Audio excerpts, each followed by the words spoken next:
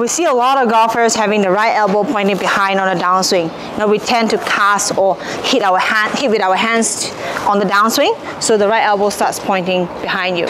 So we want the right elbow pointing towards the ground and in front of my rib cage. So in order to do that, I want you to feel from the top of the backswing, your right elbow is going to try to point towards your left elbow on the downswing with the right wrist bent backwards, okay?